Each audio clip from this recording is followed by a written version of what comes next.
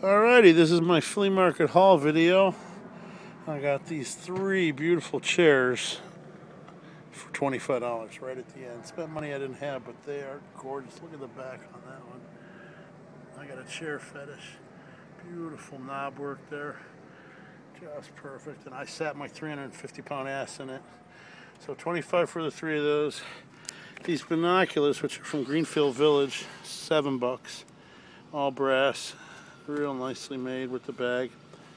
Got this boat for $3 because it was $10 for the 2. Picked up the Shock Sport radio for $5.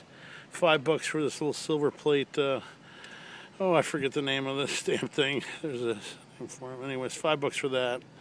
$2 on this metal rack thing. The wife will love that for organized shit.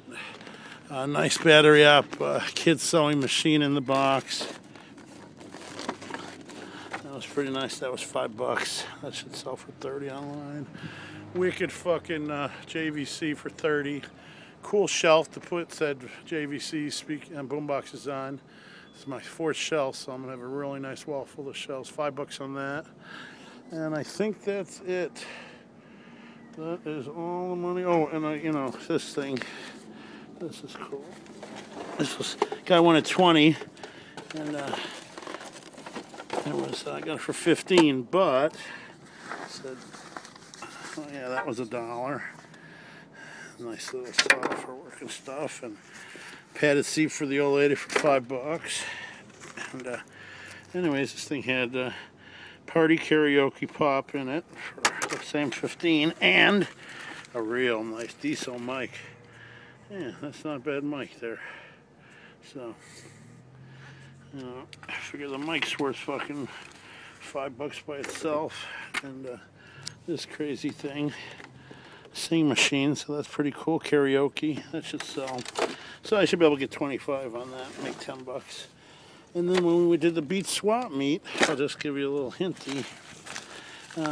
We got all this stuff, the garage sale, $20 for all this Fiesta wear, which has got to be worth double the triple. Old sleepy mug, weird little thing here, but everything else here was $20, including the record player and this stereo component. So I don't know if you remember the record player from the Beat Swap meet, but it was $5, and then $10, so $20 for everything. But real good deal. Anyways, that's my haul video for Sunday, and beautiful chairs.